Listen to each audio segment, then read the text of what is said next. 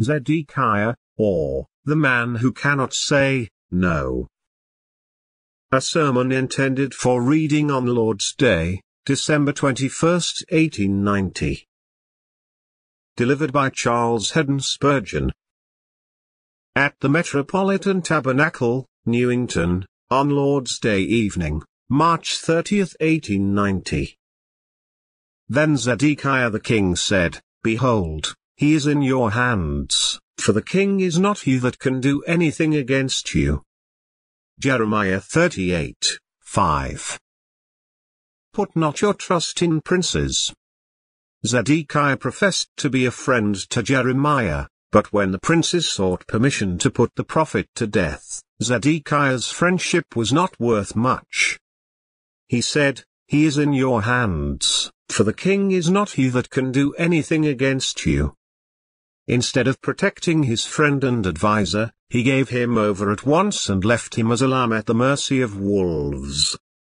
It seems very natural for men to trust in men, and yet the scripture warns us that, cursed is the man that trusts in man, and makes flesh his arm. He that makes a mortal man his confidence will find that his anchor has no grip. Even good men are but broken reeds and cannot bear the strain of the day of trouble, while the bad are like sharp spears that prick the man who dares to lean upon them. But, if we cannot trust in men, we think that surely we may trust in princes. If honor were banished from all the rest of the world, it ought to find a home in the breasts of kings. Great men, noble men, men of renown, men of high standing, may we not trust in them?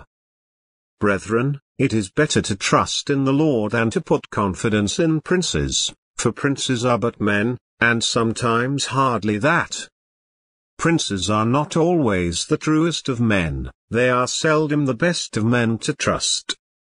Many have had to say at the end of life what Wolsey is represented as saying to Sir William Kingston, Had I but served my God with half the zeal I served my king, he would not in my age have left me naked to my enemies.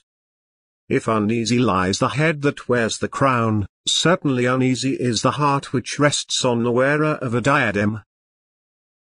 Trust in God and you have trusted in the true King, the King immortal, invisible. Trust in the Christ of God and you have trusted in the only Prince who can never falter, fail, or forget. I think that is clearly a lesson of the text. We all know someone who, to us, is as a prince. Let us not rest too much on a wealthy uncle, or a generous friend, or a capable patron, but let our trust be in the Lord, alone.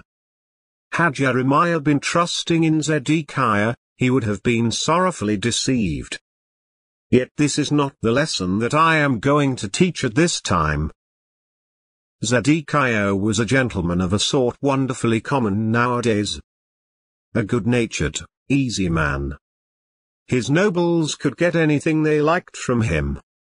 He would not act amiss of his own self, but he would follow the lead of others, wherever that might lead him. He had a great respect for the prophet, he liked to visit him and know what message he had received from God. He did not wish to have it known that he consulted him, but still he liked to steal away in private and have a talk with the man of God. He much respected the man so sorrowful and yet so heroic. But when the princes came round him, though he was an autocratic king and could have snuffed out those gentlemen at once, yet half a dozen of them, all very glib of speech, most easily persuaded him. He did not want to have any bother, he would do anything for a quiet life. The king is not he that can do anything against you. As much as to say, I cannot say, no, to you, if you wish it. I am sorry, I think you are wrong, but I will not insist upon my own idea. If you wish it, although I am a king and perhaps ought not to be so yielding, yet I so much wish to please everybody that I cannot refuse you anything. You may take the prophet and, if you like, you may put him into a dungeon where he will die. I think you are too hard on a good man, for whom I have a great respect, but at the same time, gentlemen, I am not a man that can stand out against you, so take him and do as you please. This is that king, Zedekiah, he does not rule, but is ruled by the princes whom he ought to command. Oh, says one, you do not mean to insinuate that we have any Zedekiahs about now? I shall not insinuate anything, but boldly declare that these soft, molluscous beings make up a large proportion of the population, and I think it is highly probable that some of them are here now. I shall be very glad if what I say should make them feel much ashamed and should cause them to cry to God to give them new hearts and right spirits. It shall not be my fault if they do not feel their seat grow hard and the house grow warm. I would gladly make them pray to God to put some kind of moral backbone into them so that, when they know the right, they may stand up for it and may not weakly yield to the persuasions of those who tempt them. May the Holy Spirit be here to convict men of sin in this matter. I am going, first of all, to describe the likes of this man Zedekiah that I may deal plainly with such. This softness of character takes different shapes, but it is the same base metal, the same worthless dross in every case. In some it takes the form of inquiring into what religion is fashionable when they settle down in a district. They have a pretty good idea of what the truth of God is. They were taught it by their parents. They have read it in God's Word. They have made up their minds with some distinctness as to what is the correct thing according to Holy Scripture, but they waive their judgment and prepare to compromise. You see, if you want to get on in business, the best thing is to join with those religious people who are the wealthiest and most respectable, and the most fashionable. If you have prospered in business and have saved money, well, the girls want to be married and the family requires to get into society, whatever that may mean, so the best thing is not to inquire, who preaches the gospel in this district? But, where will it be most for our commercial advantage, or best for our position in society and most eligible for the girls? Children of Judas. Thus you soil your master for 40 pieces of silver and perhaps for less. Iscariot's tribe is a large one. Not that they want to be wrong, they would prefer to be right. Not that they wish to take up with false doctrine, they would much rather take up with right doctrine, but, you see, they must be respectable. Sound doctrine in preference, but good society at any price. They cannot be expected to go with the poorest and the least educated class of people, they must be respectable. And so, when they are asked to worship in a fine architectural building, though they know that it is not where their souls will profit, they will make no bones about doctrine or practice, but go at once. By their conduct they say, I am by no means so bound up with any religious views as to love anything for their sake. I am not one that can refuse a kind invitation from people of fashion. Did you ever meet with such folk? I have met them frequently. I know that soft fellow, Zedekiah, I have seen him a great many times and I have no very great liking for him. Is he here before me? My dear sir, be not offended with your own portrait. Another one is of this kind. He is a Christian, at least he hopes that he is, and, on examining his own heart, he trusts that he is. But he has never made any profession, he never intends to do so, because, you see, if you make a profession, then you are distinctly coming out from the world and declaring yourself to be on the side of Christ and holiness, and a great deal will be expected of you. This may involve you in a good deal of trouble. Is there not an easier path than this? The straight way, the narrow way, is described in the Word of God as the way which leads unto life.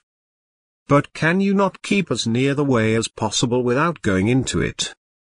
Can you not travel along on the other side of the hedge? The grass is very nice there. The primroses are coming up. You can look over the fence and keep the high road in view so as not to wander far from the track. Why should you choose an unpopular way which will cost you many a friendship and a good deal of enjoyable company?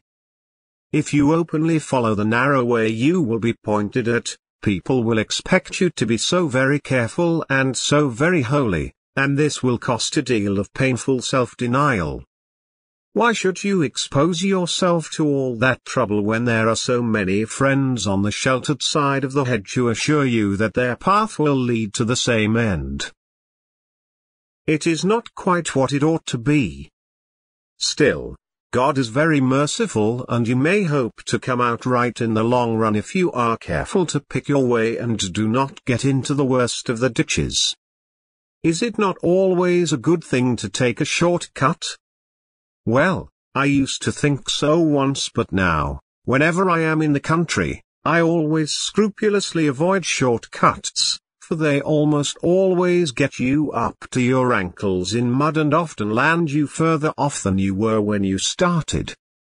And you may depend upon it that, in this life, the man who thinks that he is not going to make a profession, but will go to heaven secretly by the new cut, will find himself, before long, much farther off from God and Christ than he ever thought to be. The way to heaven, according to Scripture, is, with the heart man believes unto righteousness and with the mouth confession is made unto salvation, and what God has joined together let no man put asunder. It is written, He that believes and is baptized shall be saved. The inward faith and the public avowal of it must never be divided. Do you dare to remove even a linchpin from the gospel chariot? Mind what you are doing. Oh, you cowards, you think to make a new way to heaven, to make the walk more pleasing to your taste and more gratifying to your pride, but you will ruin your souls. Do you hope to be allowed to sneak into heaven by a back door? Take heed to yourselves lest you be deceived in this. This Zedekiah, I know that he is here tonight, means to join the church any time within the next 60 years, and he has always meant that for the last 30 years that I have known him. I wonder whether he will live till the time comes. I am in great fear about him, and I pray him to consider what is now said and no longer be ashamed of Christ.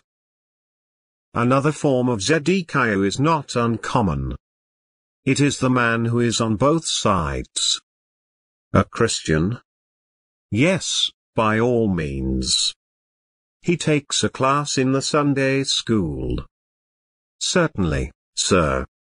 Would you not have me active in the cause of Christ? Of course. He talks to others about the necessity of being found in Christ and of the excellence of Christian endeavor. We like this young man. But tomorrow night there will be an entertainment of a loose character and he will be asked to go. Will our virtuous young gentleman yield to the invitations of his worldly friends? Assuredly he will, for he is like putty and you can mold him at will. Well, he says, you know we must not be too strict, and off he goes. Another time there will be sung, in his presence, a song which is a little loud, and others laugh and he laughs, too. He says that he did not quite like it, yet I do not hear any difference between his laugh and the laugh of others. He is a gentleman who is, hail fellow, well met with any company that he gets into. A most genial man, is he not? He never raises questions. He is far from squeamish, for that might land him in difficulties. The king is not he that can do anything against you, he will do everything for you. He holds with the hare. Poor thing, it is a shame to hunt so timid a creature. But his sympathy is not worth much, for he runs with the hounds as fast as any dog among them, and he would be glad to get the hare by the nape of the neck if he could do it and not be seen. Do you not know the gentleman? You know him, but you do not esteem him. Who could? To me he is a frequent sorrow. God deliver us from duplicity. Of all things that must be accursed in God's sight, the chief must be this, to pretend respect to our holy faith and then to live in constant opposition to it. If the Lord is God, follow him. But if Baal, then follow him, but do not attempt to worship Jehovah and Baal at the same altar and bring them the same sacrifice, for this must not be. No man can serve two masters. Then we have another class of Zedekiahs who are of a better sort, but none too good. I trust that they wish to be true at heart, but they are very weak and apt to yield. If they live in a godly family they will be pleased to be there, and they will be happy and develop into something very good in its way. But if, in the order of providence, they should be cast in a family where there is no religion, certainly they will not attempt to alter the state of things except it be in the mildest half-hearted manner. The family will still be without religion though they are there. And if they happen to move to a circle openly opposed to godliness, well, it will grieve them very much at first and they will be rather restless. It will not grieve them quite so much, by and by, and after a while they will, themselves, become as much opposed to the thing they now admire as the rest of the folks. Oh dear friends, we have a number of Christians, I will not condemn them, but they are very feeble. They give way in the day of temptation. They cannot stand alone, false doctrine, cleverly spoken, carries them clean away. These are the prey of wolves in sheep's clothing. They have no stamina, no backbone, no inward root. Be you not of this sort. Oh, pray every morning, lead us not into temptation, and when you have breathed that prayer to God, add the other, but deliver us from the evil one. If we must be tempted, let us not fall under the temptation. In these perilous days we need men who have put on the whole armor of God. It is not every child that can wear armor. We need men strong in the Lord and in the power of his might, who, having put on armor, are not afraid to come to the front of the battle where the arrows fly thickest, for they know that their armor is mail of proof and will throw off all the poisoned darts of the enemy. But alas, we have many whom we love, and for whom we pray, who are so apt to yield, so ready to give way, that they fall in battle at the very first assault of the deceiver. They get with persons of cunning character and commanding mind, and they fly like feathers in the wind, having no power to resist even the breath of a childish foe. Thus I have described Zedekiah in 4 of the forms which he commonly takes. If the cap fits any one of you, pray wear it. If I have made a photograph of you, put it in the album of your meditation and look at it till you loathe your own likeness. 2. Now, very briefly, let me search out the cause of this error which spoils the character of Zedekiah. Maybe we may put our finger on an evil which may be cured by divine grace. It is not always the same in everybody, but with some there is a general softness of character. I do not say that they have a soft place in their head. Possibly I may not say the whole truth if I suggest that they have a soft piece in their heart, but they are altogether soft, fine material for a potter to work upon. You can cast them into any shape you choose. Remember one whom Mr. Bunyan graphically describes. His name was Pliable. Evangelist and Christian told him about the celestial city. Yes, yes, Pliable said. Oh, yes, he would go to the celestial city. Of course he would go to the celestial city. He liked the idea. It was a beautiful thing to start for heaven and glory and escape from the city of destruction which was to be burned up. Of course, he quite agreed with his friends and he would start with them on pilgrimage. He went on with his companion, Christian, till they came to the Slough of Despond. Suddenly in they went, up to their necks in the mire. Christian made desperate efforts to get out on the farther shore, nearest to the city that he sought. But Pliable had never reckoned upon any such floundering. If there was to be a slough, he thought it would not be so deep as this one, and that the mud would not be quite so foul. Finding it to be a horrible bog, he turned round and as he was not very far from the spot at which he entered, he scrambled out on the side nearest home. And as he climbed the bank, he said that as far as he was concerned, whoever liked might have the celestial city, but he would not venture again into such a slough, even though 50 celestial cities should tempt him before, and 50 destructions should threaten him behind. So we have fluid people like that, nothing in their character is substantial. I will tell you what has often happened in this tabernacle. A man has come into this place and stood in the aisle, hating the very thought of true religion with a heart like a flint. And when I have been busy with my hammer, by God's grace I have come down on that flint and the flint has gone to pieces in a minute, broken to shivers.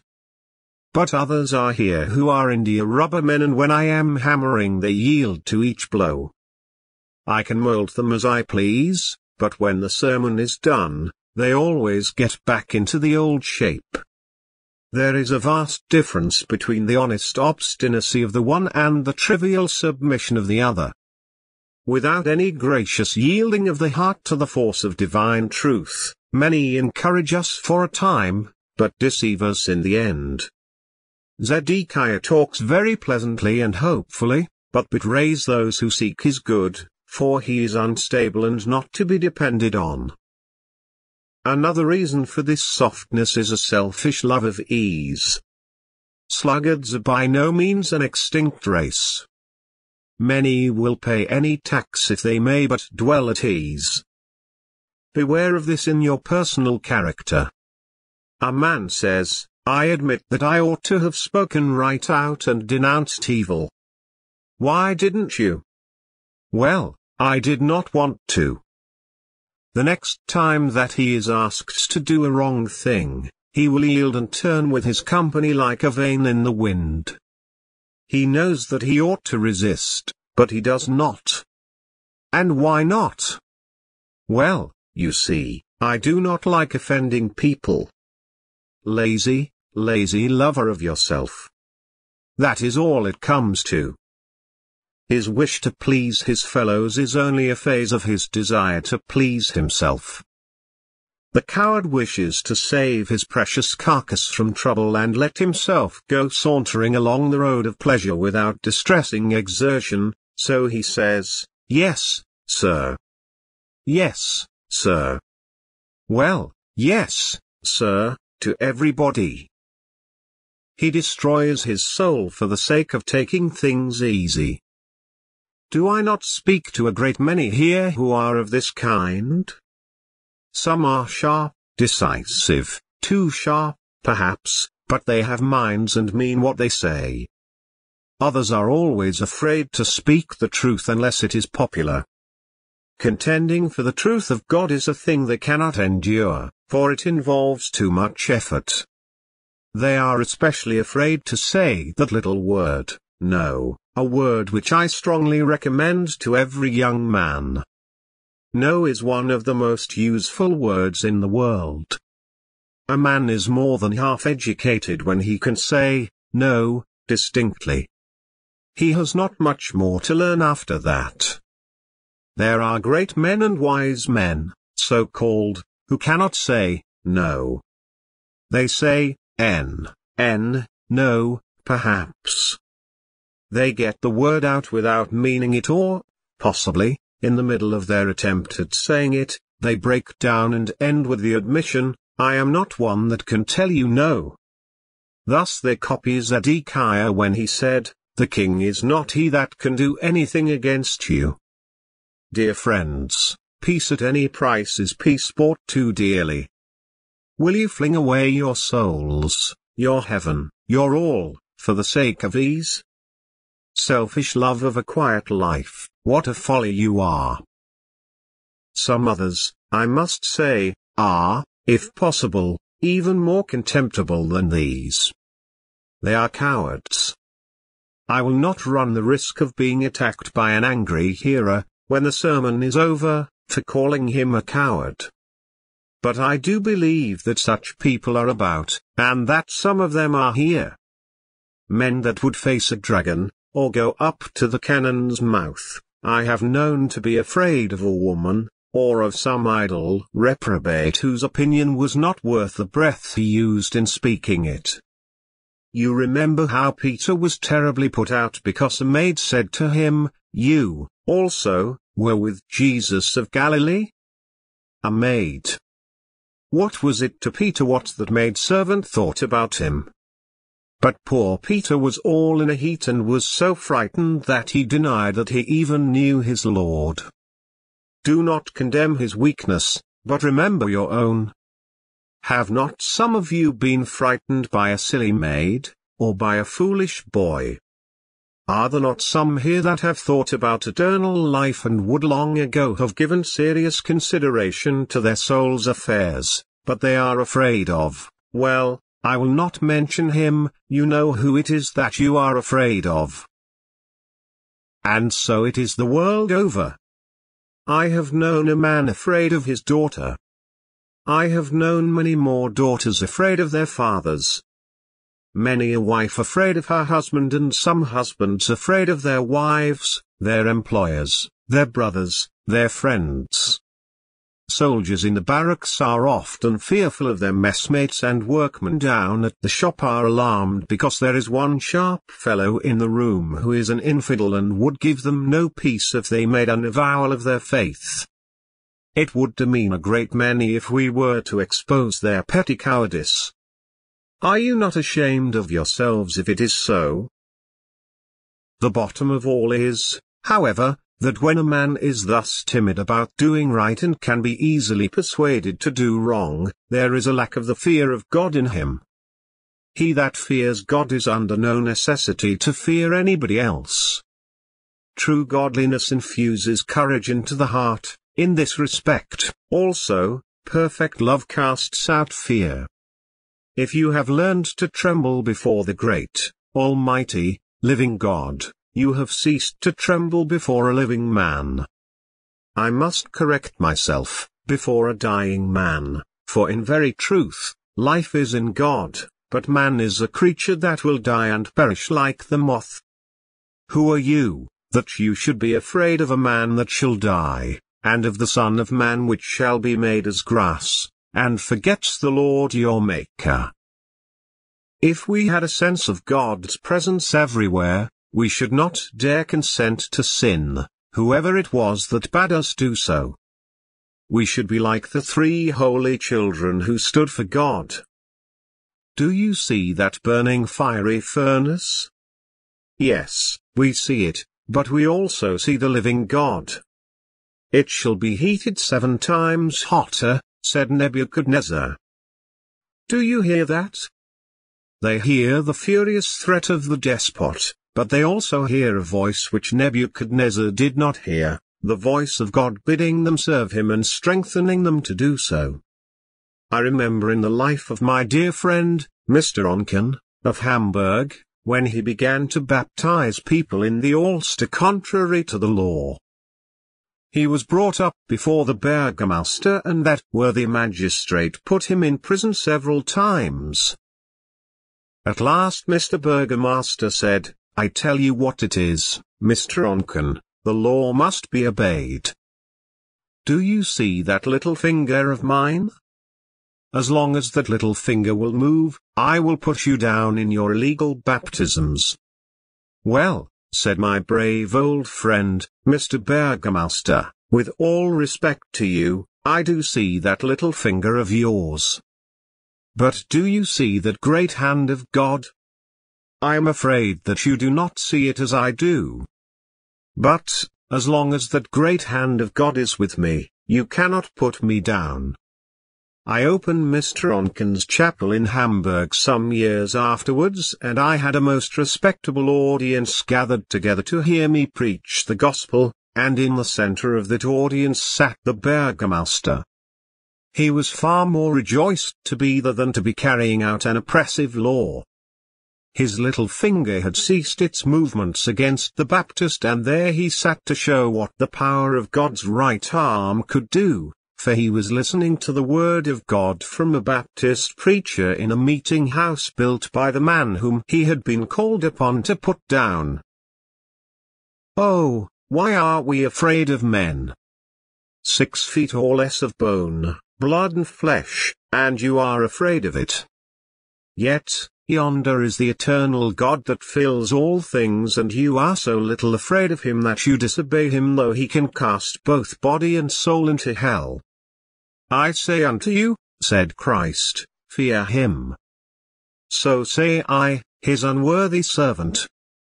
And when you once fear him, you will lose the Zedekiah weakness and become strong for God. But I must not stay. May the good Spirit bless these searching words. 3. I want, in the next place, to show you where this kind of softness leads. When a man is like Zedekiah, who cannot say anything against the princes, but must let them have their own way, what comes of it? Certainly nothing that is good. First, I think that such an easy-going creature dishonors himself. Does yonder young man confess that he cannot say, no, that he must do as he is asked and cannot stand out against even a wicked request? Then I am sorry for him. Is he a man? Is he not lowering himself beneath the dignity of manhood? I do not know, dear friends, what you think about the opinions of others, but I have always felt that if I could keep a good opinion of myself, so far that my conscience could not accuse me of doing wrong, I was not particularly anxious about what anybody else's opinion of me might be. But, said one to a good man, if you do that one pleasant thing nobody will know of it, and so you will not be disgraced in the eyes of anybody. No, said the good man, but I should be disgraced in my own eyes if I did it, and I have more respect for my own judgment of myself than I have for other people's opinion of me. This is not egotism, but uprightness of heart. The world's poet makes Brutus say, I had as life not be, as live to be in awe of such a thing as I myself. What? Creep and cringe and beg leave to do right and crave permission to believe the truth and speak it? Ask another man's leave, or some woman's leave to obey my God? Not I. No, let the worms eat me before it comes to that. Oh sirs, it is a fearful thing for a man to get into that humiliating state that he has no mind of his own. Call such a creature a spaniel that must fetch and carry at his lady's bidding, but call him not a man. He has reduced himself to nothing. From such dishonor, great Lord, deliver us. Again, dear friends, such trimming brings dishonor upon one's position. Only think of this. The king says, the king is not he that can do anything against you. And further on we read, Zedekiah the king said, I am afraid. Pretty king, that. His kingship was defiled and his crown was stained when he came into that condition of bondage. King? Call him slave. Yet, remember, this also may apply to yourself. You, too, may hold a position which you degrade. You are a father yet you fear your boys and girls. You have no family prayer, you do not know how your children might like it. You are a father, are you? Do you obey your own children and call yourself a father? You are a master, but you never speak to your servants or your work people about religion. You do not know how they might take it. You are some master. Names are strangely given nowadays, there is not much that is masterly about you. Poor slave. Is there not many a person in this world who labors to gain an office and then is afraid to carry it out? God intended us, when He gave us a position in life, to live worthy of that position and rightly to exercise the authority and influence which it brings. Think of a king saying, "I am afraid," but that is what the French king said to Bernard Palissy, the potter. As nearly as I can remember the story, the monarch said, "Palissy, you must go to Mass." "That I never will," said Palissy. "Then I am afraid that I shall have to give you up to be burned." "There," said Palissy, "Your Majesty could not make me say such a word as that with all the power you have. I am no king, but only a poor potter, but nobody ever made me say, I am afraid. Oh, that fear of men, that dread of ridicule, that wishing to avoid sarcasm. How it has made a man come down from the dignity of his office, from the honor of the position which God has conferred upon him and has made him baser than the menials about him. Will men never learn to honor themselves and their position by a dignified resolve to do the right at all costs? Shall I tell you what this will still further lead to? Well, you will demean yourself, degrade your position, and then the day will probably come when you will give up all religion. I have seen it actually done. Yes, I have seen a young man who has been at home almost all that you could desire, and he has come up to London and dropped into a warehouse where there was no Christian feeling. At first he has gone to a place of worship and written home to his mother to tell her the text, as you are going to do tonight, Mr. John. But after a while he has gone wandering out for a little excursion on the Sabbath, and by he has become a ringleader among those who dare to laugh at sacred things. One has a tower of observation here and sees sad sights perpetually. Little by little every gracious habit is trampled on through fear of man. The weak young man slides down, down, down. By easy descents his life vessel has glided down the rapids with the current, till at last, he that bade fair for heaven, shoots over the dread Niagara of everlasting ruin. I am afraid, young man, that your easy compliance with bad companions will ultimately lead to your giving up all religion. I pray you, pause. Then it will come to your doing injustice to God and good men. The king did not like it, but he gave Jeremiah over to the cruel princes. He is in your hands. You do not believe that you could ever come to treat God's minister with derision and God's cause with contumely? I think I hear you say, is your servant a dog that he should do this great thing? No, if you were a dog you would not do it, but, being something worse than a dog, if left to yourself, you will do it. If you have not courage to stand fast, now, and say, I will serve the Lord, you will drift and drift till you will become an enemy of the cause of Christ. If Jeremiah had died in that dungeon, Zedekiah would have been an accomplice in his murder. So it has happened with young men and young women who were once, apparently, godly and inclined to better things. They have gradually gone aside, through the softness of their character, till they have become foes of Christ, and have dared defy the God whom they once feared. At last, it gets to this, that men who trifle with their consciences, as Zedekiah did, are unable to get any good out of God's prophets anymore. Zedekiah was well admonished and advised by the prophet, but nothing came of it. I am sadly fearful that you, dear friends, who are not converted, who have heard me a long time, will soon be unable to get any blessing out of anything I say. I may even become a savor of death unto death to you. I am told that the good people in the Valley of Ohio, whose houses have been swept away by the tornado, had a warning that the storm was coming. The storm drums were out and the newspapers announced that a Great Depression was coming their way. They did not take any notice of that information. It did not seem very threatening, for they had grown used to paragraphs about the weather. If it were only once in a year that the weather could be fairly predicted, we should be needing to buy the Gazette. But now, as we get it every morning, we do not take any particular or practical notice of it. These poor Ohio friends, therefore, took no warning and were by no means prepared for the tornado. Familiarity breeds neglect.